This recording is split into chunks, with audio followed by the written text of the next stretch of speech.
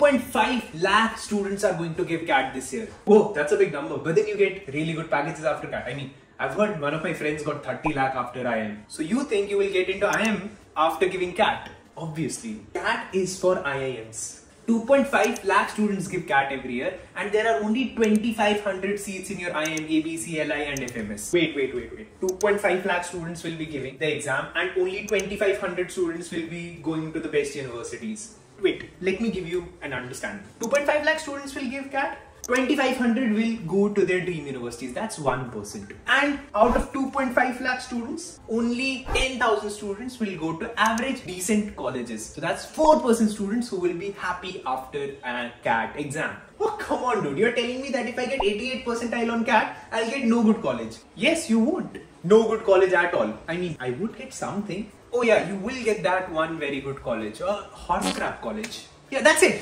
You're not going to get anything at 80 percentile, 85 percentile. The colleges that you will get at 80 to 85 percentile would be very bad. They'll just be there for money. Then they're actually considered tier 2 here in this scenario. Okay, so you're telling me that I cannot get a good CAT percentile and I'm not eligible to sit for CAT and I should not make my future. That is what you're telling me.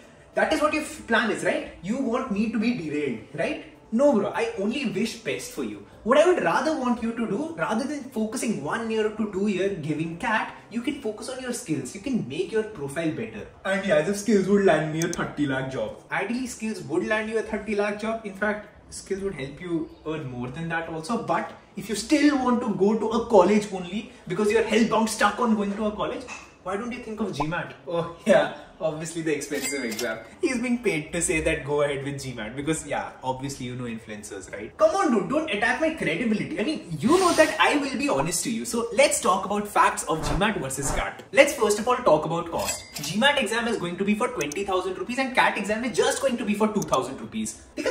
I told you, he's in it for just money. He wants you to pay more money. Dude, let me complete. Shut up. Just give me 5 minutes and let me complete and then decide, then talk. Okay, so yeah, he's correct. GMAT exam looks like it is 10 times more expensive than the CAT exam. But for CAT exam, you will also have to take coaching. And coaching for CAT exam can go from somewhere to 40,000 to 60,000 rupees. So ideally, your expense for CAT exam would be 42,000 to 62,000 rupees. On the other hand, your GMAT coaching would be somewhere around 20,000 rupees. You can also go ahead and do GMAT on your own. You can do that for CAT also, but ideally, we only want a very good percentile in CAT and that's ideally not possible without coaching. But GMAT, good percentile can happen without coaching. I've already provided free services, free material for GMAT. You can also check that out or I'll leave some link here in this video. But yes, talking about GMAT, let's suppose you end up taking a coaching for 30,000 rupees. Ideally, your expense for GMAT would be 50,000 only. So is that a big difference? I don't think so, because for CAT, you will be spending at least 1 to 2 years for studying. Average time duration to study GMAT is 4 to 5 months. Time is important. Time is worth money.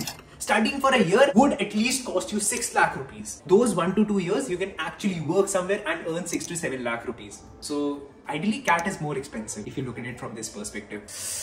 Irritating. Okay, CAT takes more time. CAT is more or less same cost of GMAT, but CAT can take me to IIM Ahmedabad. I want the best college in India. GMAT can take you to IIM Ahmedabad and it can also take you to Stanford also. GMAT, IIM Ahmedabad. What? Okay, so IIM Ahmedabad also accepts GMAT. Above 700 is a good GMAT score, okay? And 713 is what IIM Ahmedabad expects from you. 713 is ideally a 90 percentile and you have the chance to get into the best institute of India, IIM Ahmedabad. What do you have to say about that? Bro, but in CAT, if you don't have 96 percentile, IIM Ahmedabad is going to be very tough. Just get that 96 percentile on your GMAT exam. That is somewhere around 740. Your package from IIM Ahmedabad is going to be 30 lakh rupees. Your package from Ivy League is going to be 1.5 CR. Again, you had this internal motive. He wants us to pay more because he will be talking about Stanford. Stanford has a fees of 1.6 CR. And meanwhile, my IIM Ahmedabad only has 20 lakh fees. Bro, you're getting 96 percentile. He will get you a scholarship.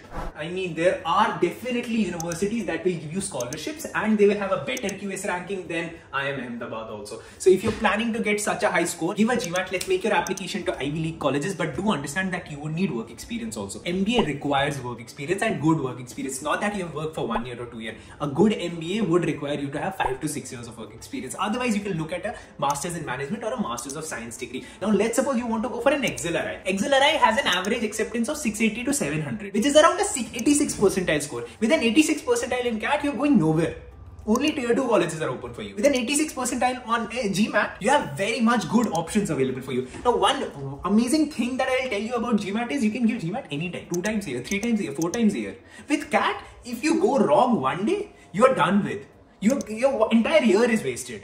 A fun fact, 90% of the students that I talk to who end up scoring 0 to 90 percentile tell me that they had a bad day. And you do not have any other chance. If November 2023 goes wrong, November 2024 is the next attempt that you can give.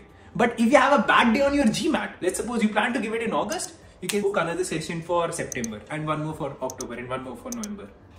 Okay, so I should not give CAT at all? CAT is very important in India. I'm not saying that don't give CAT. Go ahead and give CAT. It's just 2,000 rupees. Go ahead and register and give the CAT. But eventually, if you're looking for a good future, you can also look at GMAT is what I'm trying to say in this video. Focus on skills. End up learning Python, end up learning computer languages, end up learning financial modeling, end up learning any other skill. Any skill that gets you a job. In India, we do not get good work experience. So in that case, CAT becomes important. But if you can get a good work experience, provided you're coming from a good college, I would not recommend you to go ahead with CAT. I would recommend you to continue with your job and then eventually look for a good GMAT score and then a good university. Now, if you want to understand why MBA requires work experience, you should watch this video because here I compare MBA versus an MIM.